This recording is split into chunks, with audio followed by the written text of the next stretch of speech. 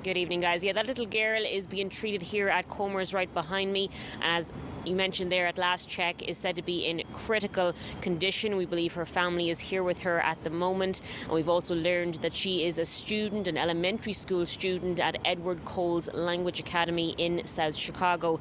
Now, this whole thing started around 9:30 this morning on the 8900 block of South Chicago Avenue. That 12-year-old was standing at that location near the Citgo gas station when, according to police, someone driving by in a dark-coloured vehicle fired shots in her direction, hitting her in the neck.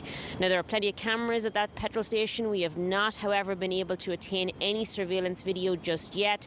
We have tried to reach out to the girl's family, but they have not reached out back to us. But, of course, they have a lot on their plate at the moment. Currently, nobody in custody, but we do note the Andrew Holmes Foundation is putting up a $1,000 reward for information leading to an arrest and a conviction in this case. For now, we are live at Comer Children's Hospital. Bronagh, Tumulty, WGN News.